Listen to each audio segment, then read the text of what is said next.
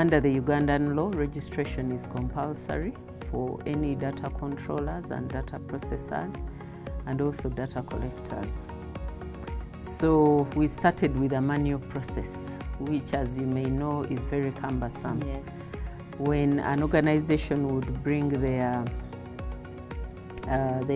application, if you told them you made a mistake here, they would have to go and redo the entire application. In terms of the actual compliance within the organizations, there's still a lot of work to be done. Even us as an office, we are just starting the process